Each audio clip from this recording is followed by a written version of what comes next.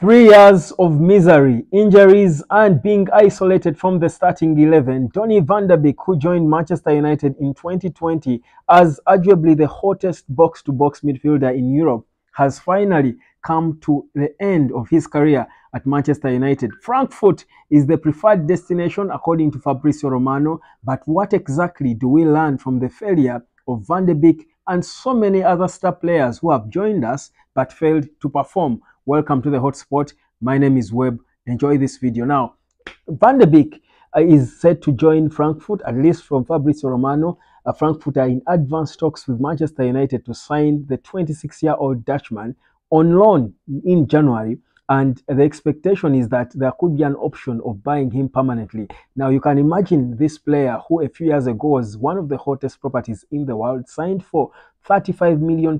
That's the initial payment United was supposed to make, and £5 million in add-ons by Ole Gunnar Solskjaer, but only going on to play about 35 games in total, scoring only 2 goals, including one in the preseason. Perhaps his best goal for United, or his best moment, coming in preseason in the US when he scored and celebrated as if he had scored a Champions League final winning goal. But you would imagine, considering that most of his time at United has been in the sick room, he has been injured most of the times, and even when he was fit, he couldn't command a place in the starting 11, even when the coach Erik ten Hag worked with him at Ajax, where he saw tremendous success. So it shows you that players have struggled. And guys, it's not only Donny Van De Beek. There are so many great players who joined United, but immediately their careers died.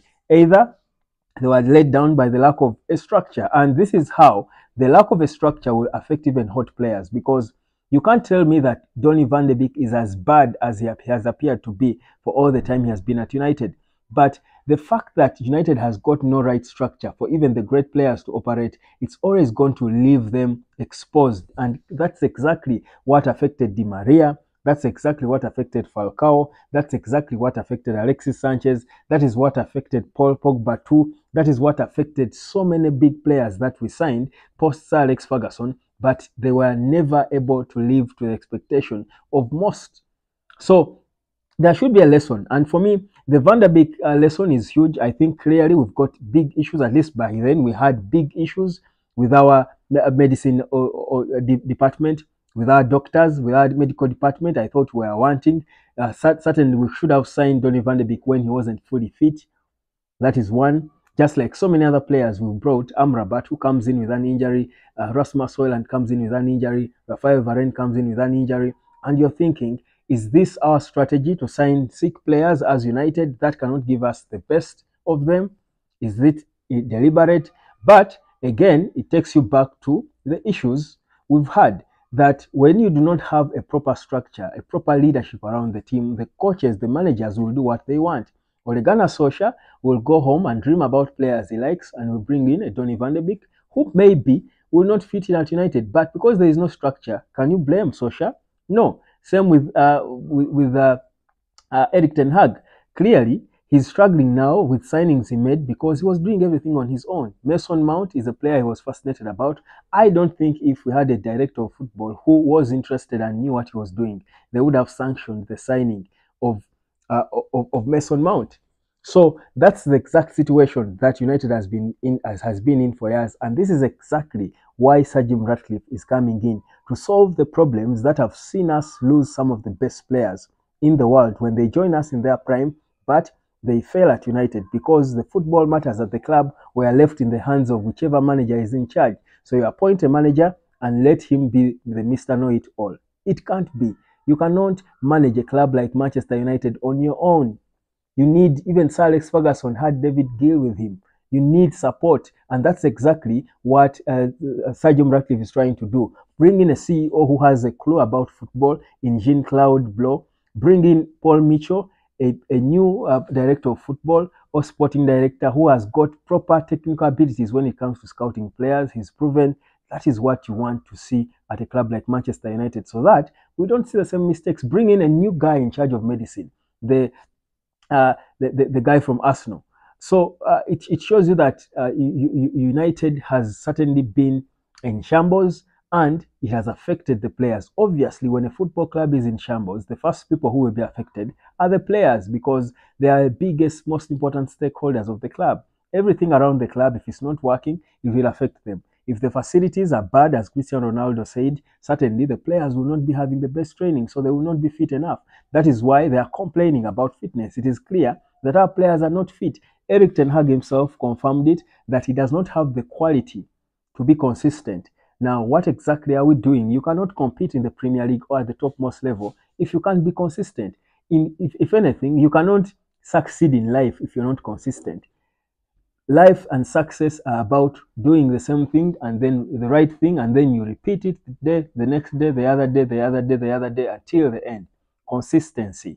But United, even in the manager's admission, is not consistent. Why? Because the whole structure is a mess. Consistency is achieved when the structure is organized and you all know where you want to go, and the manager has just got to give you the plan of this is how we want to get where we want to go. This is the identity we want. United for now has got no identity, and that is why players will come, even the biggest, and they will fail.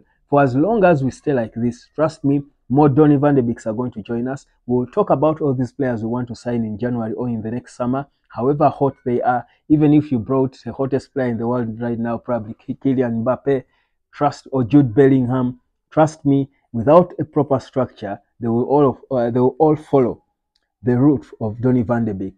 We do need to put the structure right. And that's why I think now we should be calling and advocating for the immediate arrival of Sir Jim Ratcliffe if matters are going to improve at Manchester United. But as Donny Van De Beek leaves, I do want to give me your opinion about his time at United, because surprisingly, whereas we've not got anything out of Van De Beek, many people, because he's been earning £120,000 per week, but many people feel that feel a bit of sympathy towards Van De Beek. Many people feel like his failure is not entirely about him. They feel like he did not have a proper chance to prove himself. Well, unfortunately, that's the nature of football, that injuries are part of the game. Injuries are part of it. So it depends on how you take care of your body. It's not by mistake that you get some players get bad injuries and others don't. It takes a lot. Well, you can be unlucky, but it's also about how you've been taken care of, how you take care of yourself. So we cannot sit here and know what exactly happened with Van De Beek. But I love the fact that for him, it's not just about the money. Even when he was still contracted, for him, it's never about the money. He wants to be playing football. I mean, he's only 26. That should be his prime age. We had not seen the best of Van De Beek, even when he was playing his hottest football at Ajax. So obviously, he wants to go and push to try and be better. Real Sociedad have shown that they wanted him before. Right now, it is Frankfurt who are in talks with United to try and get him on loan. So meaning Manchester United still leave a small window for him to stay and maybe come back and fight. Whether that can happen might be difficult, but if the structure is there, trust me, it can happen. Maybe it is only right for Van De Beek to first go away, try and see if it works. If it doesn't, he's sold or he's released or he sees out his contract. But of course, not so many clubs can be able to meet his £120,000 per week. That's why United is stuck with him. Whereas they would have wanted to sell him, the best they can do, at least for now, is negotiate for a loan move with Frankfurt. Hotspot, subscribe. My name is Webb.